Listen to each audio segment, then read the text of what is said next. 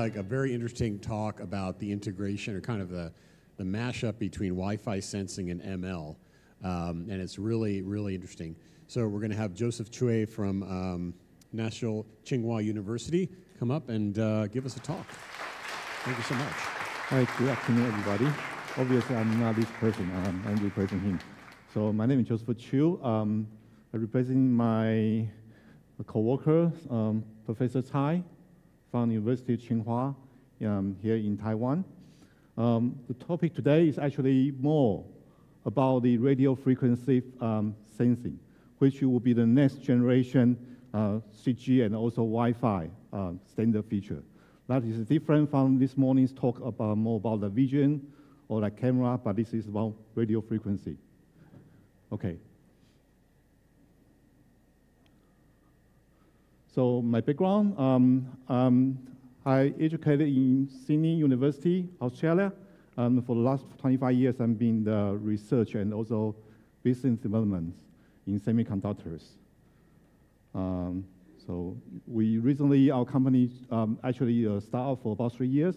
We recently been awarded for the Taiwan Semiconductor Grand Challenge because of the AI topic. Okay, talking about for today, so we'll go through these radio frequency sensing based on Wi-Fi.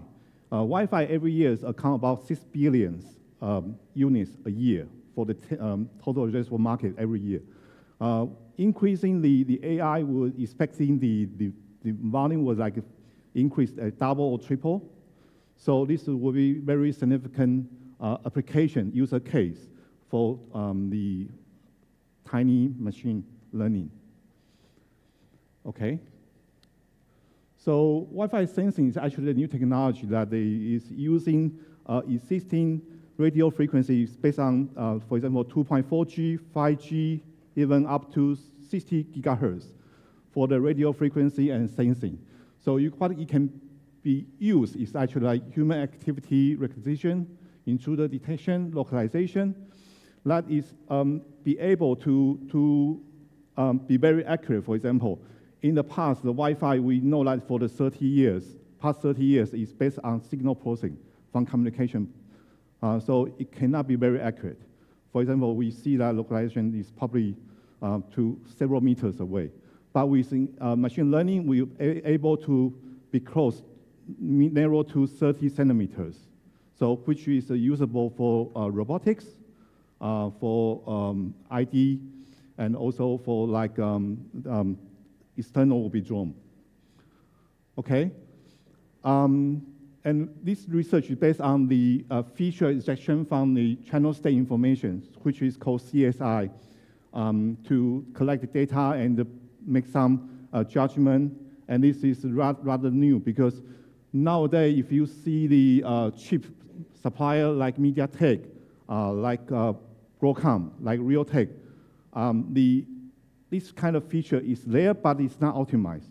So it's very difficult to apply the AI, especially the machine learning, into the hardware.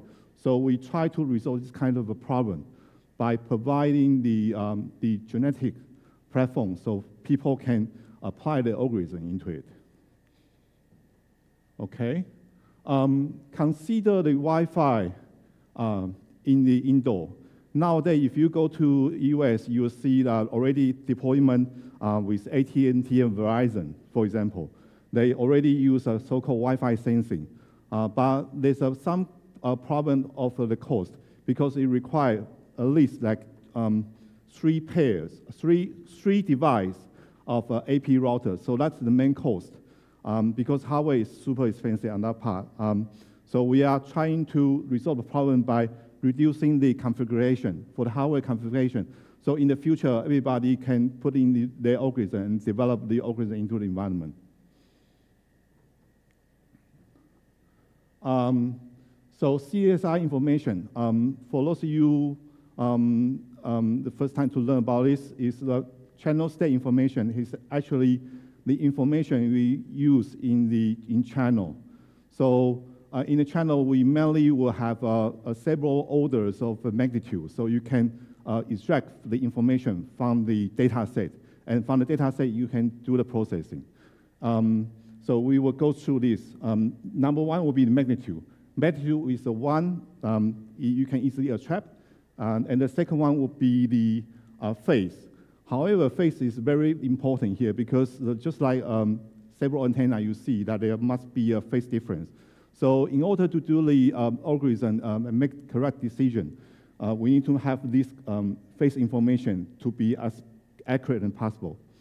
And that's basically the limitation. So from this research, we will actually recommend to have more degrees of freedoms. More degree of freedom and the channel and the receiver side, you will be able to make decision. Okay, consider the issue. So we improve the quality of the feature from the Wi-Fi sensing application and to have more of a propagation environment exam and also the transmission bandwidth, how the bandwidth is going to affect on the sample data you are going to take. Okay, and the transmission model. So for those of you, this is two major transmission model in communication. We call OFDM and OFDMA.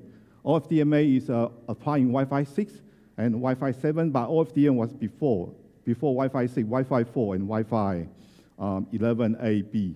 Okay, and we also need to consider the CSI data aggregation issue and the interference between other systems, because that would be the major part if you apply to your algorithm into this kind of detection. You have to consider all the interference from the air, because this is not like the vision. You can easily use camera to manipulate the camera image. But the interference from the air you cannot see. So you have to take this into consideration. So number one, inference of propagation environment. Okay. The main takeaway is this one, because in channel you actually have multi-pass. So you have all the reflection of the signal. And this will induce the time dispersion into the received signal. So we need to consider the delay and into the environment size. So in this kind of suggestion, we recommend three sub-cases: small, medium size of the room, and a large size of room. And we will exact through this simulation. Basically, we will go through like a bandwidth and how the bandwidth will going to affect on your data set. So this is one small size room based on 20 megahertz of the bandwidth. So if you will see from these two main things, CSI magnitude and the CSI phase, the magnitude is almost flat, but the phase difference will be something that you can only pick out from this data set. So this is another simulation that the CSI phase is, you see that it's generally nonlinear for the multi-pass channel. And for the large room, because you have more freedom of propagation, so you will see both of the CSI magnitude and the CSI phase as an informative. So basically, nonlinear CSI phase is more informative for the decision making. And we also talk about the influence on the transmission bandwidth. So basically, if you have a bigger or wider transmission bandwidth, you can actually improve the frequency selective. So that means you have more data you can pick up from. So in the following, we'll go through the simulation, quickly run through it. So this is for 40 and to 80 megahertz, with larger bandwidth. So you will see the magnitude and the phase difference.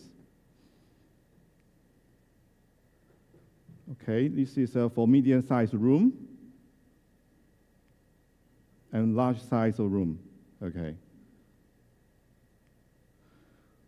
So the influence on the transmission mode, this is one key takeaway as well. In Wi-Fi 4, you only have OFDM. In Wi-Fi 6 or above, you have more advanced of co-OFDMA, including the subcarrier. More subcarrier means more sample space, means more freedom of degree of freedom to make decision. So you will see that actually through the simulation, the OFDMA with more room of a subcarrier is actually better in performance. So this is quickly example of what we do compared with OFDM and OFDMA.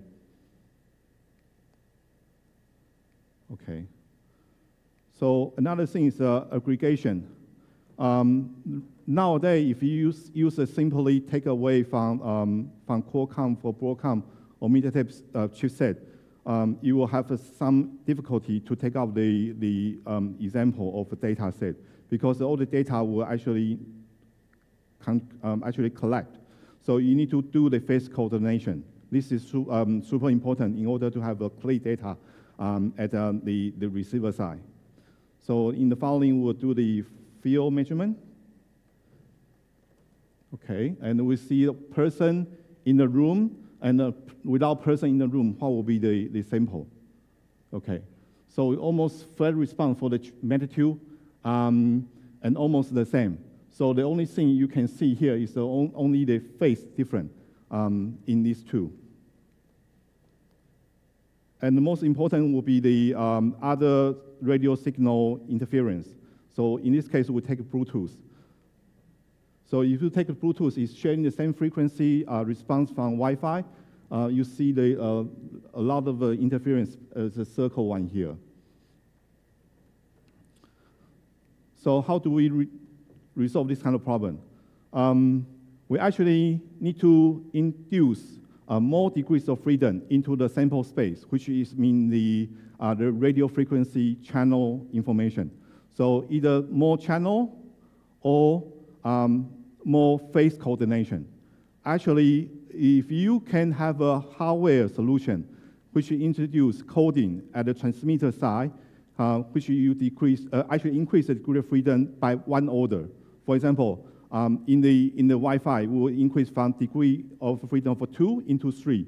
So you can actually have more order in processing in the decision side. Okay, so the conclusion is that based on the CSI information, we can actually do this kind of sensing and AI decision making in using the radio frequency system. For medium and large room size, you actually have more degree of freedom because you have more sample space. But for the small room, you actually need to have more processing power at the receiver side to make it more compatible. Okay, so basically that's the conclusion of the new radio frequency AI that's in application of Wi-Fi, and which will be the same for 6G as well. Any question?